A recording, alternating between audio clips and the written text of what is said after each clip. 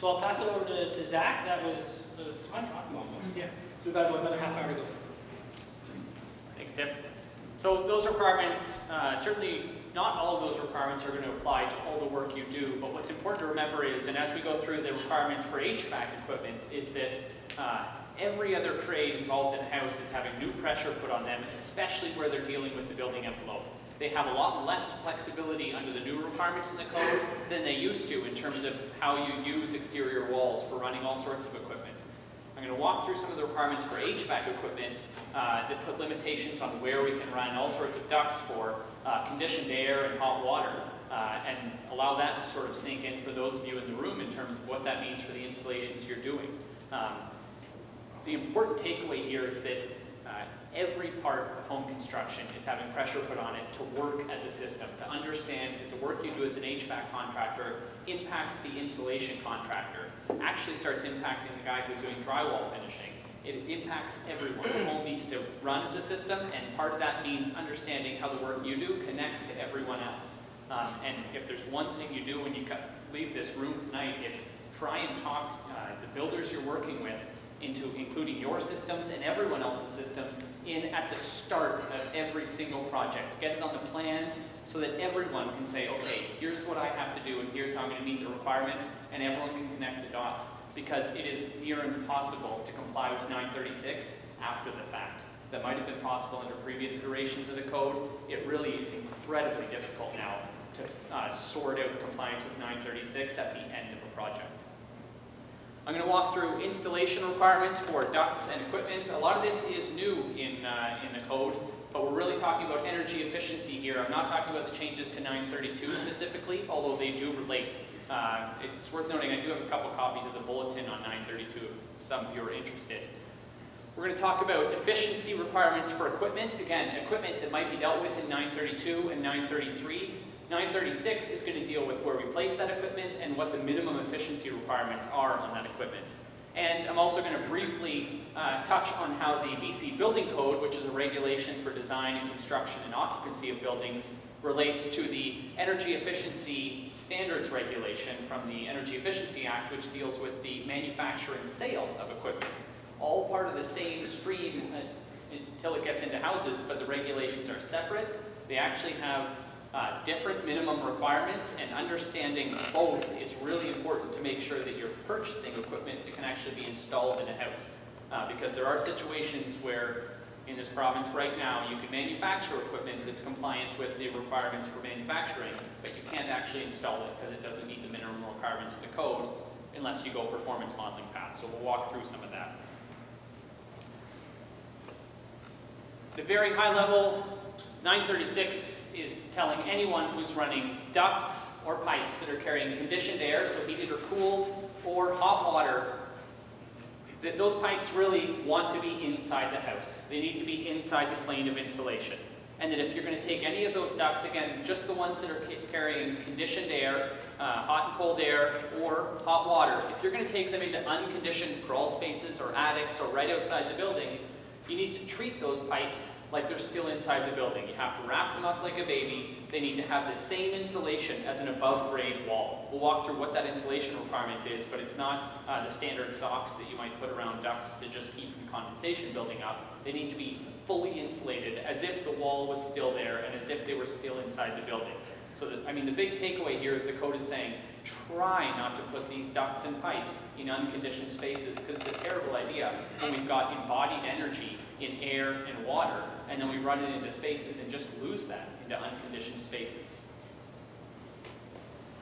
That brings up another question or issue that's come up, which is the term conditioned space, and it comes up a lot in 936. The whole principle is that all the energy that's inside the conditioned space, we want to insulate it and make sure that it stays in that conditioned space and ends up being used as intended, as opposed to just leaked out as heat loss or air loss out of the building. A conditioned space is a defined term in the code, and it's any space in the building that is provided with any means of heat to resist the variation in temperature that happens outside. There's no minimum set point on this. The code does have minimum temperatures for certain areas of a house, but a space like an attic that is provided with heat as a surface area has no minimum set point in terms of temperature, but it's still a conditioned space if it's provided with a means of resisting that variation in temperature that happens outside.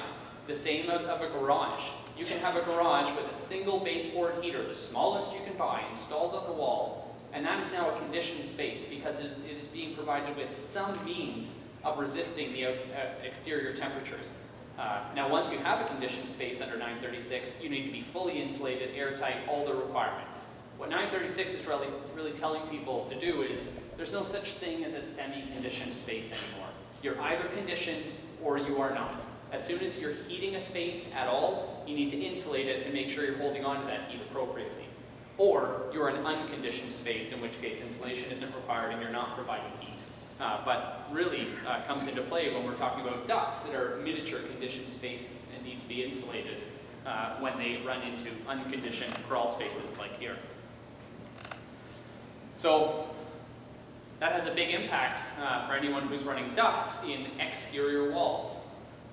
It might be a little more clear when we go from conditioned inside the house to unconditioned and we just run through that exterior wall. But what happens when we take a detour and actually install inside the wall with our ducts? At a high level, 936 is saying stop doing that. You can't install ducts anymore in exterior walls without encountering a giant headache. And we'll walk through how you could potentially do it now, but it's going to require a change. This is for ducts, again, that are carrying conditioned air or pipes that are carrying hot water. What the code says is that you can't reduce the amount of insulation around those ducts less than what's required in the wall. So if the wall is already at its minimum and you stick a duct in there, you've removed the insulation. And so the duct itself isn't properly insulated from the outside. And so you need to somehow find a way of getting that insulation, however that's done, whether that's furring out the walls or moving to a different kind of insulation. But there's really zero flexibility in the code now around insulation for ducts and hot water pipes. That doesn't apply, however, to equipment and chases and conduits that we run in exterior walls all the time that don't have embodied energy and they're not carrying hot water or heated or cooled air, like electrical panels, plumbing vent stacks, exhaust ducts, things like that can be installed in exterior walls, but the code is still concerned with how well insulated that house is. We'll walk through how they do that, but you can, in some instances, reduce the insulation in an exterior wall. You just have to account for it. But you can't reduce the insulation around a duct at all. There's no trade-off path allowed, and there's no flexibility given for those ducts in the house. So walls have some flexibility so long as at a high level, when you step back, you can show that the house is still as insulated as it should be. So you decrease the insulation behind this electrical panel to some degree. You make that up by increasing it somewhere else. And there's a trade-off path that's formal that the builder has to write out and demonstrate that the house as a system is still as well insulated as it was supposed to be. Even if one area is a little lower, they make the other areas a little higher. When it comes to ducts, that flexibility is not there. And you can't stick a duct in an exterior wall now and reduce that insulation without fully meeting the insulation requirements for that wall.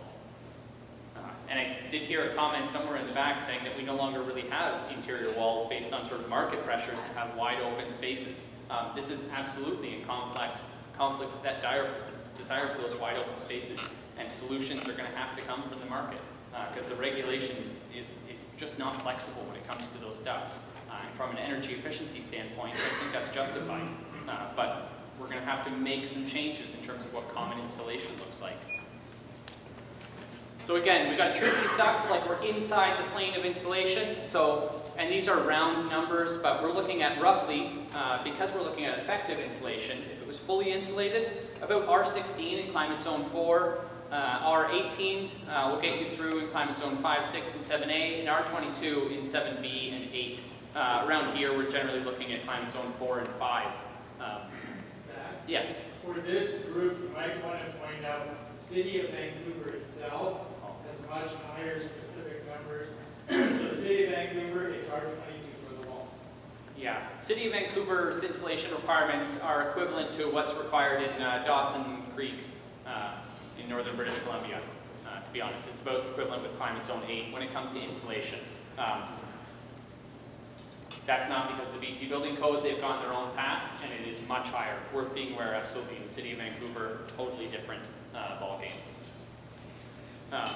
As I've mentioned, you cannot reduce the wall insulation without accounting for it in walls, but around ducts, you can't reduce it at all, below that minimum required for wall insulations. This applies in attics, in ceilings, floor assemblies. It is worth noting that the requirement for that insulation around ducts, though, you only have to insulate to the requirement for above-grade walls. So there are situations where you can run ducts that are carrying hot air in a floor or attic assembly on the warm side of that insulation, because if you're insulating to R40 and you're decreasing 5 inches of that insulation, you'll still have what's required between that duct and the unconditioned attic space, what's required for above-grade walls. So there are some ways of working it into certain assemblies, but when we get into walls, if people are already playing with the minimum, there's no flexibility left for ducts. That's really important to take away from this. Also worth noting that when we're talking about conditioned air, at least as I understand it, HRV supply ducts, once the air has been conditioned with an interior return air plenum, and HRV supply exhaust source ducts. So when they're drawing air from a kitchen or a bathroom and bringing it to the HRV, that's conditioned air. And we actually do want to hold on to that embodied energy so that we can transfer it to the air entering the house. Those ducts need to be fully insulated. Now, ducts that are actually exhaust ducts that are going directly into the outdoors, they're downstream of a fan and the next opening is outside. That energy is already lost. The insulation requirements for that are really status quo. You just need to make sure that you don't have condensation building up. I think it's RSI 0.75. So those, you can get away with a sock around exhaust ducts to the outdoors. But where we're trying to hold on to the heat inside any air or water, we have to do that by fully insulating those ducts.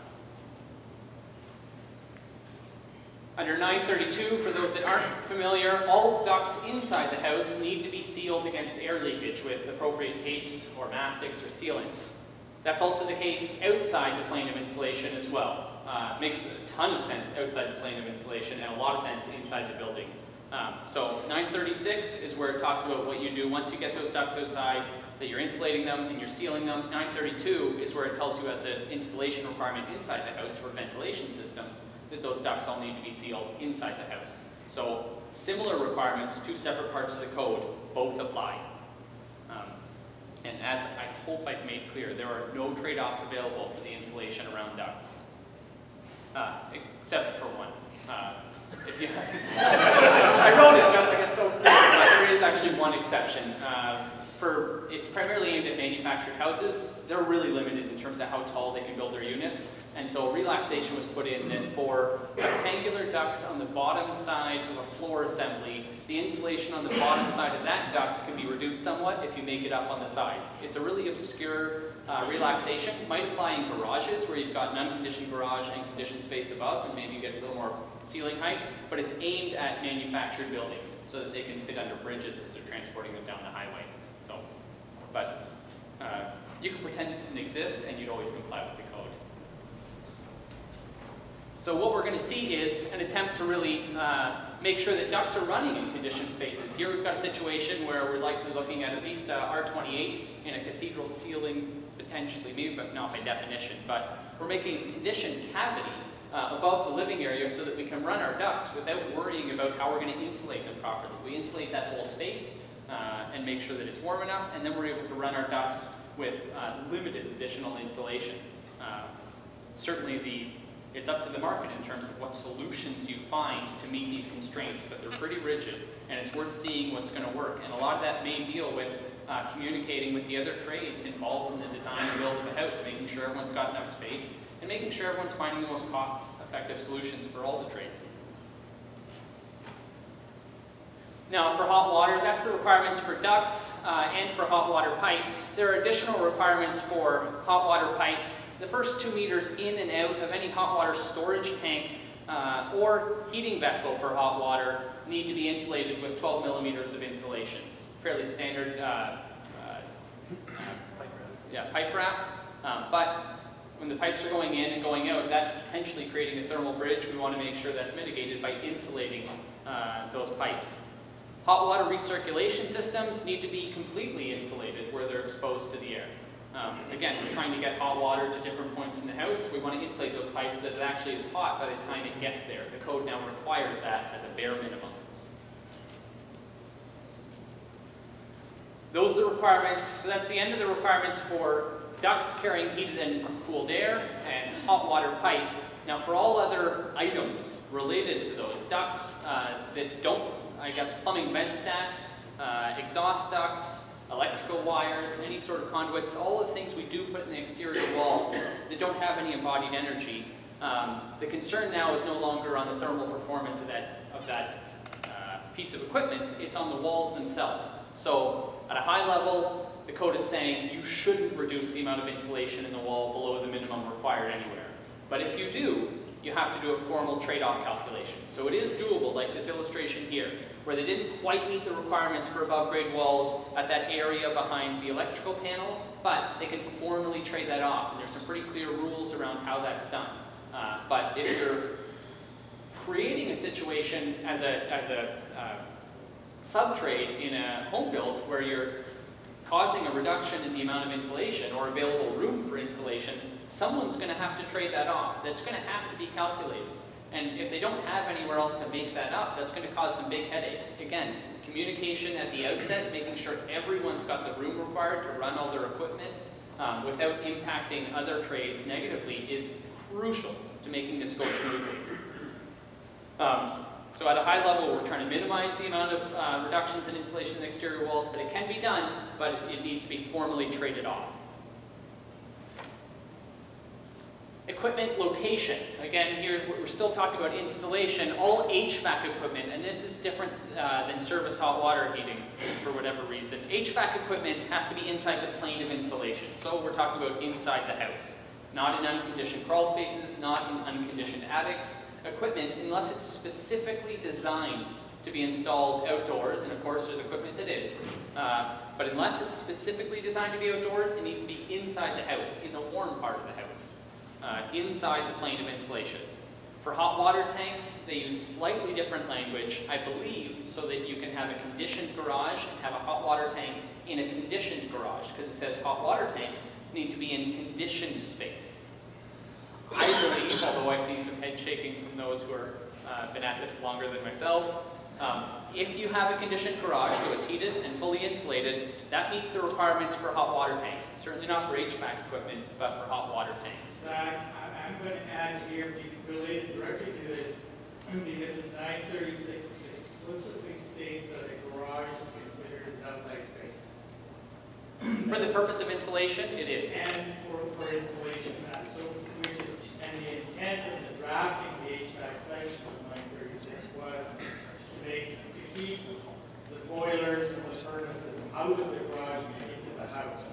That's part of the reason why the garage was defined as outdoor space. Even if it's going to be insulated and heated, it's still outdoor space as far as this stuff is concerned. I know that there's issues with the island or some different interpretations that are going on. In terms of the direction things are going, I mean, my interpretation of it, HVAC equipment, pretty clear, absolutely. It doesn't belong in a garage. That makes a lot of sense, not to put it in a garage. There might be an argument for getting hot water tanks in certain garages under certain conditions, but that's subject to all sorts of feedback from the public that I'm eager to hear and happy to take. But generally speaking, get all the equipment inside. Like the ducts, if you're trying to produce heat with an equipment and send that somewhere in the house, you need to do that in a warm space. This is not news to those that we presented to in Prince George, but a big change in the Lower Mainland and Southern Vancouver Island. Equipment efficiency. So again, there's a long checklist in the code. Minimum efficiency required for HVAC equipment and service hot water heating equipment. I've got a copy of 936 if you don't have one and you'd like to glance at that. There's also a bulletin that the Building and Safety Standards Branch has put out with the energy efficiency folks in another part of the BC government that reprints this table. So again, if you're in the industry and you just want to know what the minimum efficiency requirements are for equipment, you're a manufacturer, supplier, that's available, it's free, it's out there. It's worth noting that it is only applicable to the prescriptive path for builders as a minimum requirement. If a builder goes through the performance modeling path, they can choose, potentially, any system they want. They just need to demonstrate how efficient that is. So someone could, hypothetically, install equipment that doesn't meet the minimum efficiency requirements in the prescriptive path, but they need to account for that decreased performance in the performance modeling path, and maybe they increase their insulation. They're really set on a particular piece of heating equipment that isn't as efficient as the new minimum requirements. They can do that by making sure that the house as a system still works just as good as the minimum requirements of the code. That might not be a choice that every builder or designer takes, but it is an option. There's a lot of flexibility so long as in the end you account for any gains and losses and you make sure that you meet the equivalent of the prescriptive path in terms of minimum performance. For equipment efficiency, again in the prescriptive path, worth noting there are no trade-offs permitted, there's no flexibility. It's a list, that's the minimum requirement. This is the least you can legally build in British Columbia.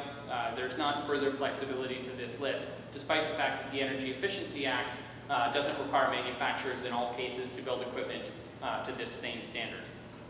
This applies to all construction, including well, anything that the building code applies to, which is renovations, replacement of equipment, with maybe a little asterisk beside that. Some replacement situations, particularly in talking to industry, there are situations where the code has a minimum standard, for instance, for boilers, where they have to be high efficiency. But if you replace an existing mid-efficiency boiler in a system designed for that boiler, and you put in a high efficiency boiler, you're not going to get the efficiency that the code was actually after. And so there are situations that are likely renovation situations, not new build. Renovation situations that likely require some engagement with building officials to find out where is there some flexibility so that we can meet the intent of the code, where the code is intended for new construction, or at least is easiest to apply there. And in this renovation setting, we've got a bit of a transition between old and new. How do we manage this? The code doesn't give you a clear answer to that. Building officials have the authority to assist you through that process. I would encourage you again, communication at the outset is crucial, not just in new build. And of course, all of the requirements in the code apply whether there are permits required or not. The permitting process is really an administrative process that local governments take on at their pleasure. The building code applies to all building owners throughout the province at all times. How it's enforced is a different question. So this equipment efficiency, there's a single table. I don't have it listed here. It's multiple pages. It's worth being aware of if you're in the industry. It's a single table with all the minimum efficiency requirements for HVAC equipment. The same for surface hot water heating. HRVs in particular, I don't have them listed here, but they do have specific efficiency requirements and operational requirements listed in 936. They've got their own, oh, it's not subsection, it's one below that, but they've got their own part of 936. There are also specific requirements around pools, hot tubs, and spas, some HRV requirements where we've got a huge amount of hot, moist air that we're often trying to get out of the building. The building code is now dealing head-on with those kinds of situations and requiring you to capture a lot of that air that's heat that's embodied in that air that you're likely going to be exhausting because of the high moisture content. Not a situation you'll encounter in every home, but worth noting. There are explicit requirements now that are a minimum requirement in the code. Also worth noting, natural gas and propane fireplaces. So not primary heating systems, but these secondary heating systems in the house that are often decorative do have minimum requirements now in the code. It's not listed in that table for HVAC equipment because it's not a primary heating source, but natural gas and propane fireplaces, there's a standard listed that they need to comply with now, and I believe that's the same one that's in the Energy Efficiency Act. The other change is that they can no longer have a standing pilot. It needs to be pilot on demand or intermittent. There are requirements for controls of our HVAC equipment. Thermostats need to engage the heating or cooling as required when there's a variation in temperature of 0.5 degrees C from the set point. The change set point, if someone walks into the house and it's the winter and they feel like it's too hot in the house, so we're in the heating season, but the occupant feels it's too warm, if they crank down the thermostat, the system needs to be designed so that doesn't kick in the air conditioning to get it down to that new set point. I hope that's common practice right now, not to be having your air conditioning kicking in the middle of the winter, but the code now requires that as a bare minimum, that you don't during the heating season have cooling kicking in, or during the cooling season have heating kicking in just to match the set point. that you let nature take its course when the occupant dramatically changes the set point. So that's at a very high level the sort of key changes to installation as it relates to energy efficiency and minimum equipment efficiency, where we're putting that equipment, the controls that are around there, a lot of new requirements for this industry. It is worth noting those are all the requirements in the BC Building Code, which regulates design and construction and occupancy of buildings, and of course the building owner is the one responsible for compliance with the BC Building Code. The Energy Efficiency Standards Regulation that's under the Energy Efficiency Act is a separate regulation. They're both regulations, the BC Building Code and the EESR, and they both apply at all times, but to different people at different parts of the construction process. The EESR applies to the manufacture and sale of certain equipment, doors, windows, HVAC equipment, and the one responsible for complying with that is the manufacturer or retailer. And so they've got separate responsibilities under the EESR from the building owner, who can then go to market, choose whatever they want, and then needs to comply with the building code. We are making efforts to make sure that they're appropriately aligned, but the EESR can't change as quickly as the building code does, so the building code here has made a big change, and the Energy Efficiency Standards Reg is in the process of changing, but that will take some time. So they're not identical regulations, but both apply with equal authority to different people. We have a 13-page bulletin that we produced on the Building and Safety Standards Branch website. I've got a few copies here as well if anyone's interested. I think I have 7 copies left. It basically lists out, we've done a comparison table between the EESR and the BC Building Code requirements in terms of equipment, highlighted some equipment that have different requirements, some where the building code is higher, some where the EESR is higher, and then we've printed out the 2 relevant tables from the building code so that you've got that all in one place, as well as sort of an explanation of how these 2 regulations work together in a single industry, but apply somewhat differently to the very same equipment. Certainly gas-fired warm air furnaces, so the EESR, AFUE looking at 90%, the BC Building Code 92%. Again, we have a few different pieces of equipment. Not all of the equipment is different. We did go through them before we made changes to the building code, but some of the equipment is not the same. Same with service hot water heating equipment as well. Worth going through if this applies to you. I can email a copy of this. It's probably much easier for those of you constraining to actually see the details on the screen. This is more just to highlight that this information is available. I've got it here if you want to glance at it this evening in an easier to read format. And I can absolutely email a copy to everyone, and it's available on our website.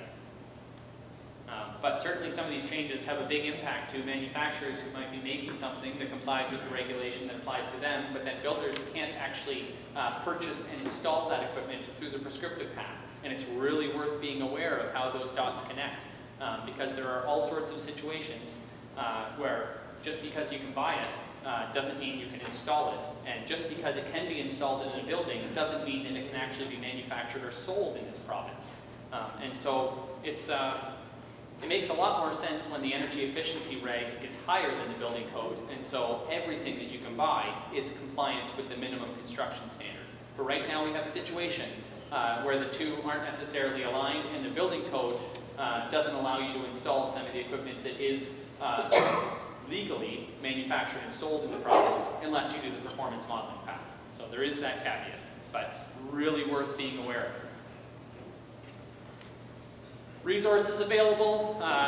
We are publishing bulletins as fast as I can get them out. The branch is engaged in a lot of work. Energy efficiency is just some of it, so we're working as quickly as we can to deal with the biggest fires on 936 and address those questions.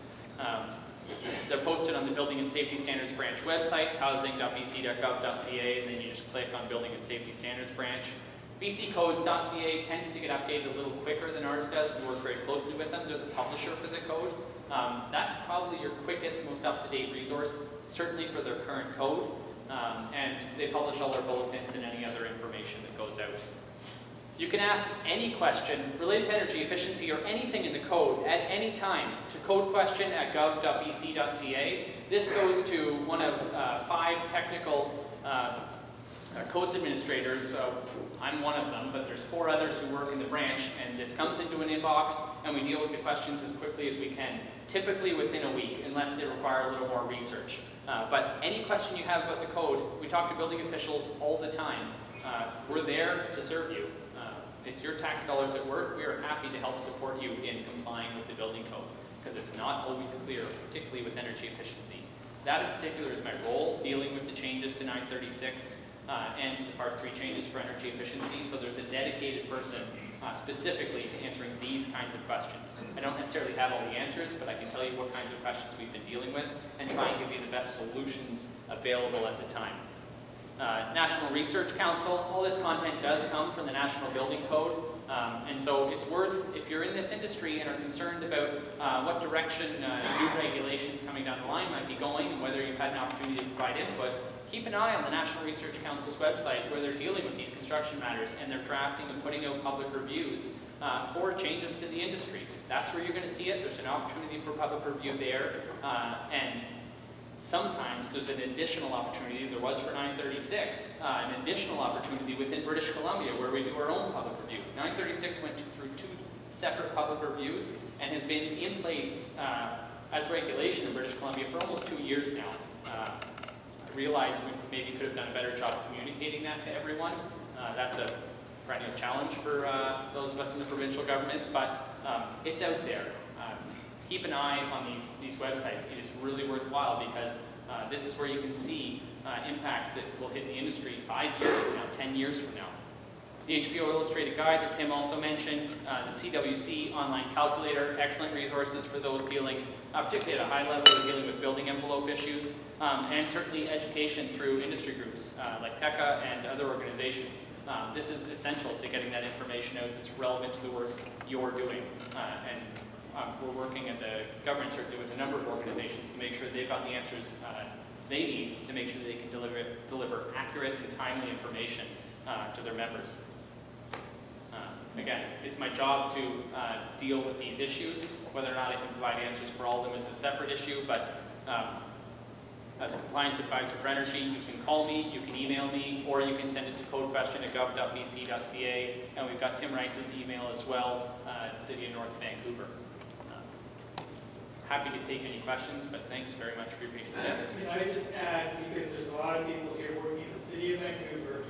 Vancouver has basically adopted pretty much the same, but some of the specifics are tweaked differently.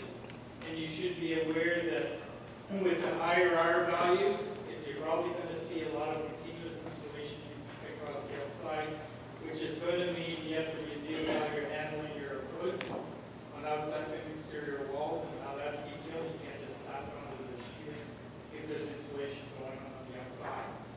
The other thing is that they have is no sidewall ending of gas boilers or furnaces. Basically, they have to go front or back or to the roof.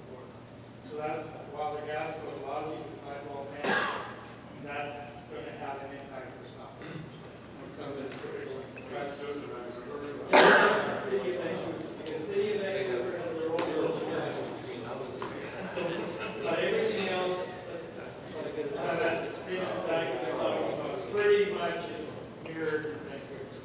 And before I shut up, I brought a few salt plan reviews which sort of have an overview of these changes, and I don't know where the box is, whether it's at the, it'll be either at the table or at the Oh yeah, or after. Yeah? What about outdoor air intake ductwork? Will the installation apply to outdoor air intake? It's unconditioned air. Correct. If it's unconditioned air, the only concern we're dealing with would be condensation risks. We don't have embodied energy in that air that we're trying to hold on to inside the building. Someone else in this room is probably better equipped than myself to deal with exactly. My understanding is you have to insulate that duct to RSI 0.75 when it enters the building, because otherwise, yes? The code is silent on that. We're using the R4 for sweat protection, but even though it's unconditioned air, stealing air that's warm already pre-existing in the house, there's an argument that it should be fully insulated, but that was an omission in how the code's written.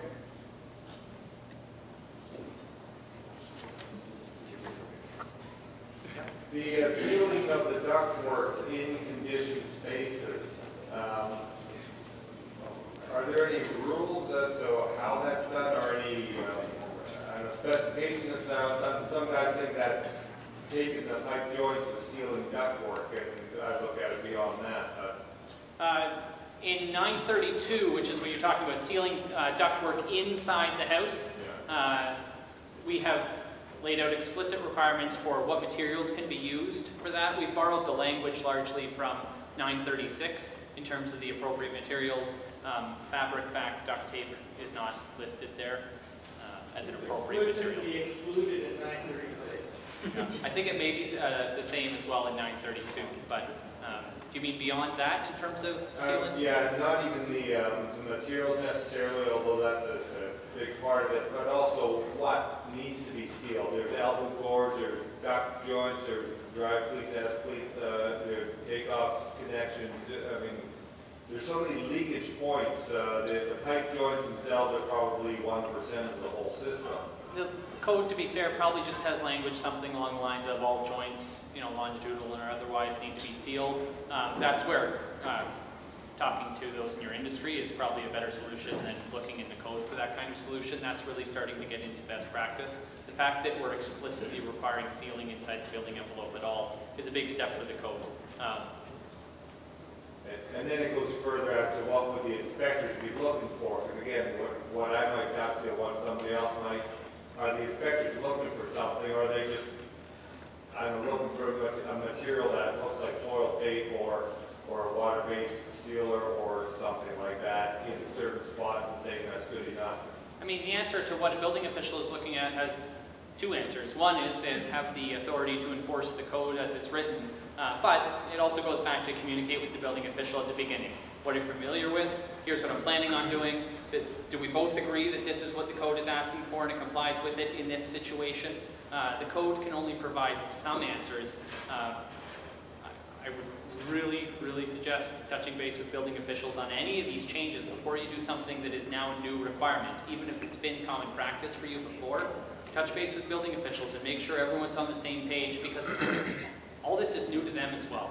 And so that's what I was going to say. As much as the building official comes on site and says, we know everything, don't worry about it.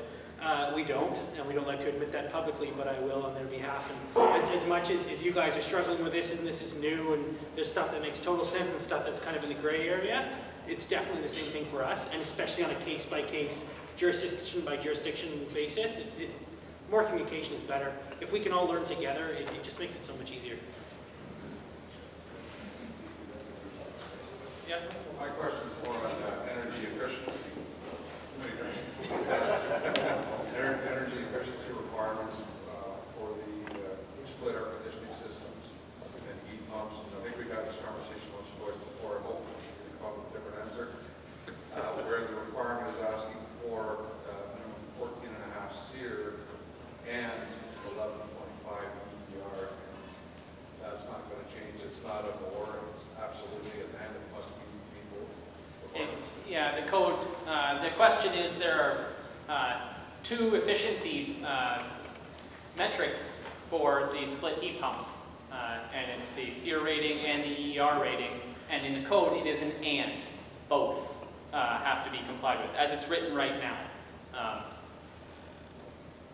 Yeah, that's just to be clear, that there's some things that Zach can own that he physically wrote or worked with the TECA folks and wrote, and there's some things that Zach can't really own, that it wasn't really his fault. So the element that you're speaking about, the 936 is a national document. It was created by the standing committees of the Canadian Code Council. At the national level, it is being applied largely unchanged in the provinces across Canada, slowly as they roll it out. We are one of the first, so we're the first to walk off the cliff. But it is not Zach's fault on that stuff. So you can definitely let him know and let him know what the challenges are. That's where he's also saying watch the NRC website, because those are the people that have the authority to make those changes. Everything takes time, unfortunately. 932 though, that's actually totally your guys' fault, as I understand it. And Zach helped out with that mostly. But so there's an ownership issue on this one that we can say we'd love to be able to fix it right away, but he has to be the one to wear it, unfortunately for you. Just as an extension of that, if I understand you correctly,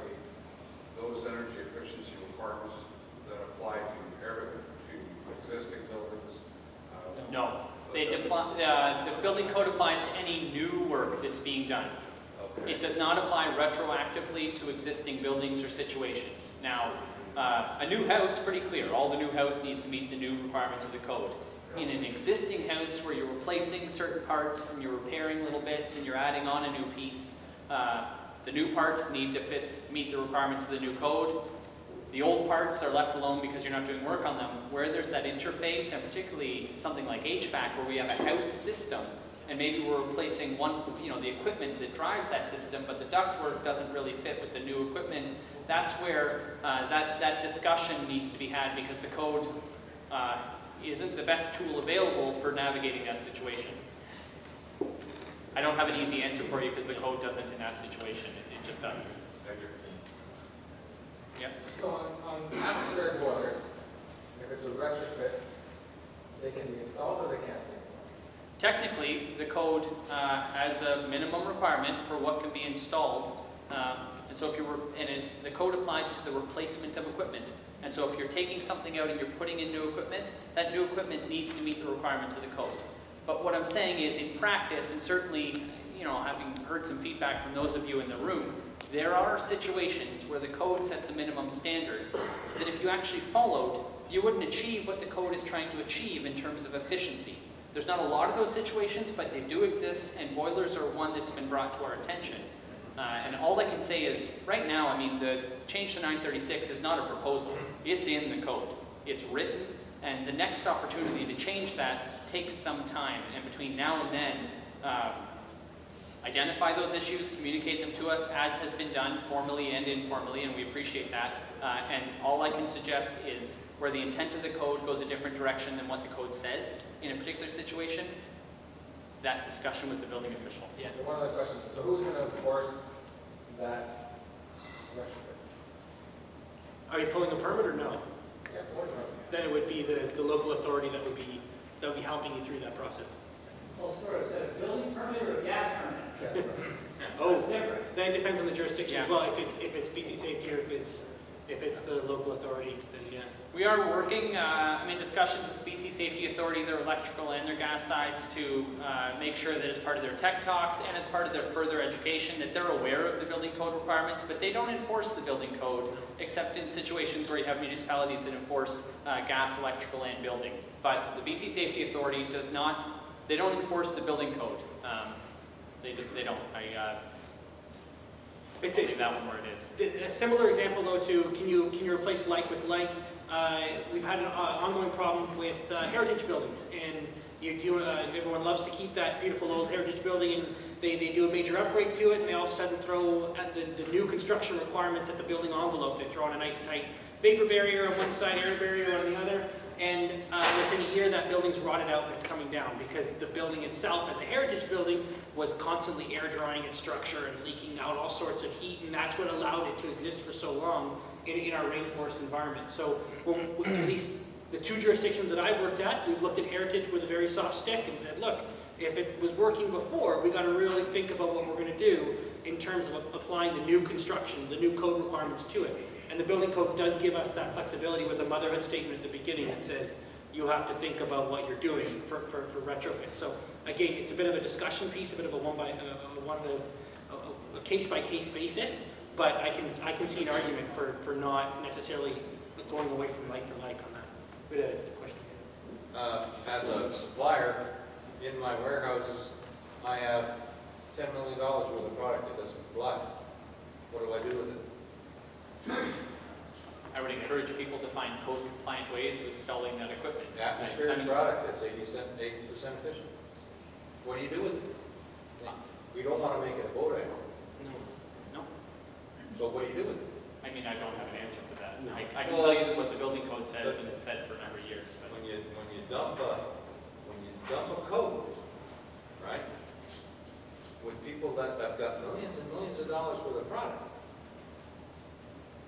yeah. do you want to buy it? There's no question. There's absolutely an impact on industry. How does the government take care of those people? So the one thing and that not take a bath and put a guy out of business? the one thing that Zach won't say, because he's far too polite to, is that this was publicized almost 18 months ago on the BC Code's website. as saying, this is what's coming in 936 with the full insulation tables there for this express purpose. It's unfortunate, but they, as he says, communication is always the hardest to get that out, that last mile to get it out to folks like yourselves. But it is something that was out there for a long time. Us as building officials, we're still on our tails as well. The best suggestion might be finding a municipality, or sorry, a province that hasn't adopted 936 yet, and see if you can use them that way. But this is the reality that we work in now. Yep. My understanding is that ventilation has changed a bit in code. Is that it? Yes, the question is whether ventilation and the requirements for makeup air have changed a bit in the code, and the answer is no, they've changed a lot. We have rewritten, I shouldn't say we, really, TECA has, and David Hill in particular, has assisted enormously in rewriting 932 to make sure that we have now adequate ventilation as a minimum standard in the code. No longer, you can't do exhaust-only ventilation systems in the BC building code anymore, because frankly that's not really a system. We were just assuming that enough air was leaking in through different parts of the house that you get fresh air in the house somehow, and that having that bathroom fan running, exhausting, was completing that system. 936 has forced us to plug all those holes in our air barrier to make sure it's tight, and so 932 has had to change to put some lungs on that house. Common practice for a lot of folks. Certainly an HRV does that job entirely, but the 932 has changed. So I've got a bulletin that outlines those changes. The actual code content for 936 and 932 is available online for free, whether you own a copy of the code or an online subscription or not. If you're having difficulty finding those, please email me. I'm happy to send you a PDF of those, that new code wording so that you can see exactly what the code says. Because there are times when an illustrated guide isn't as exact as the code is for a particular situation. It's worth having both at hand. Zach, there's one question on heating that might be on the tip of everyone's tongue here. The standard house in Surrey has a counterflow furnace accessible from a pair of bifold or insulated doors from a garage. It's over a heated crawl space, so technically that furnace is inside the house, and yet it's accessible from a pair of insulated urethane-filled doors from the garage. Is that question come up before, and is there a standard answer to whether that's acceptable that we continue that practice? You need to, you could hypothetically install your HVAC equipment in a part of the garage so long as you walled that off and separated that little furnace room cabinet from the rest of the garage as if that's an exterior wall. So exterior grade doors, full insulation around those walls, treating the garage, whether it's conditioned or not, as unconditioned space for that insulation. So the short answer is yes, someone could do that, but they need to really make sure that they got all of the requirements in 936 right to be able to do that. Just treat the mechanical room as an outside wall. Yeah. Yeah, you can do that. I mean, what you're doing is you're just making your garage smaller and increasing the amount of effectively indoor space. Well, if it was in the garage, all the time, well, not on the boiler side. So one thing I would caution on that, though, if you start adding in an interior conditioned space to your garage, from a planning perspective, it might be adding to the floor space of the building, and then you might have issues from that point of view. So again, if you're going to do that, put it on the plans at the beginning so that you don't get caught later on trying to add a room to a house. The same issue is coming up in some jurisdictions with attic spaces as well, that maybe before weren't insulated, but now they're conditioned attic spaces that are nice, big, great mechanical rooms. An excellent space to put all this equipment in a warm, insulated space, but now all of a sudden it's interior living space, and that has a real impact on the general contractor in that project. Isn't that a contradiction? You know, we want to get all these in that space, and people are spending their $2,000, $3,000, $4,000, $5,000 a square foot, and they're asking to give up a 3-story house, to do this. One, you have a huge bathroom basement, you're ducting through this house, you're using thousands and thousands of dollars per square footage, and penalizing them by spray foam, spending lots of money on spray foam in the attic, breathing in the attic. The code doesn't require spray foaming anywhere. Oh, okay, but that insulated, it's an envelope inside the attic. They're calling that, some districts are calling that square footage. When that's where the easiest, That's a place to put it. The square footage limit is a land use requirement, so absolutely, talk to local governments about changing their bylaws and say, look, we're actually trying to do something good in terms of energy efficiency. Don't punish us. So But that's a land use bylaw issue, that's not a building code issue. So in lockstep with that, in the city of North Vancouver, and I know that Squamish has the same, we brought in a 100 square foot FSR exempt mechanical room that you can use for all of your stuff. And that is a bonus to beyond what the maximum house you're allowed to build. And that's 200? Yeah. It started at 50, I got to 100. But so you can know that the city of North Van is a separate room. You can put all your equipment in there. And that also allows for the tanks if you're pre-piping for solar hot water. That gives you your extra interior space for that. So that costs you nothing other than the concrete to build it. But by all means, let's get other municipalities to do the same thing. I think the city of Burnaby is offering the same as well. City of Burnaby, yeah. I don't think they've done it yet, but they've talked about it. We're better at the city of North Van, but okay. That's why they haven't done it yet. Yeah. Can you clarify the thermostat part as well? So are you saying that you can't have auto changeover thermostats? Because hypothetically, you could have a room get overheated with 30 people in the house, it would go into air conditioning mode in winter time. Or in a room like this where you need air conditioning to keep the room comfortable. So you're banning auto changeover thermostats? Just you need to understand that part. I mean, I'd have to take an exact look at the system you're talking about and the explicit requirements in the code in the prescriptive path. But it does say that Limited temperature range. There should be a Well, range between the start. You're gonna need one with a dead there. I'd have to take a look at exactly, this is where it's worth actually taking a look before I speak. We'll take a look at exactly what the code says to make sure that the system you have in mind might actually comply and get around the restriction that's put in the code. What they don't want is someone's got an air conditioner that's not supposed to be running that season at all. They walk in, you know, they have a Christmas party, it feels too warm. They don't want that air conditioner kicking on. The code doesn't. Certainly not, I'm indifferent, but that's what the code says. Okay, so I'm happy to walk through the specific requirements with you. I've got them here. Any other questions? Kept you going? With the minimum 14.5 square feet, you know the building inspectors are going to just go off the yellow sticker on the side, or are we going to have to get AHRI numbers from the internet website for the system as a whole? Any questions that starts with, do you know if the building inspector is? The answer is, who knows? It is site by site. I know that at least in the city of North End, we were talking about this here, we're not even inspecting that level of the mechanical equipment yet. I know that some municipalities are. I don't know if they'll go to that level of looking at if they want specific HR numbers on it or not, or if they'll accept what's on the label. So the yellow sticker will probably be fine. Sure, yes. Talk to your local building official. It's a tough one, but to be all honesty, they might not have figured that out yet themselves. They might really appreciate you coming forward and saying, let's work it out together. Yeah, or don't tell them and risk it. At the end of the day, you want to keep in mind that if you don't put that equipment in and you get into a tussle with the homeowner or the customer, then you're on the hook because you didn't put in a code compliant piece of equipment. It depends, are you talking about just that one piece of equipment, or the 3 pieces of equipment put together as one? Yeah, they're talking about the system. Yeah. Not just, versus either local unit, but if you're, It gets 19% single stage furnace inside, it ain't gonna meet that 20.5. Right. Right? So, and I know what you're saying, is the inspector gonna go up there and just look at the outside thing, read some piece here, and we're good to go, but yet the system itself does not meet. Right? So are the building inspectors to be educated? It depends on which oil you use. Depends on which oil you use. Right. 5-ton indoor oil and 2-ton outdoor.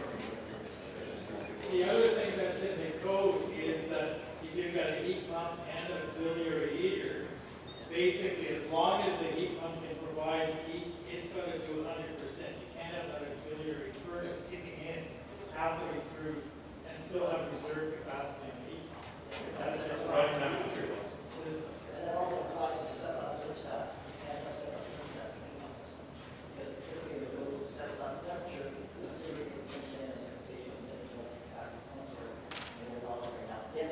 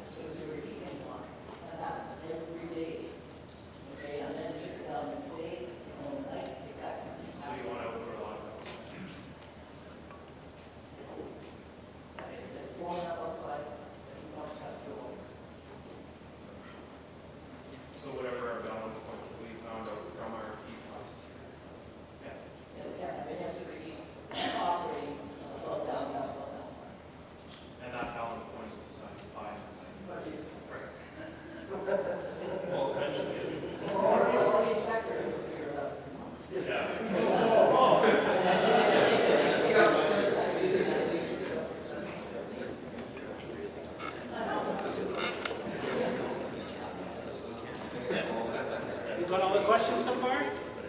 Anything else? Going once, going twice? If anyone wants a copy of those bulletins, there's a few of those left, or at least a glance at them, or the code, or wants to go into any detail about any of the stuff, I'm here.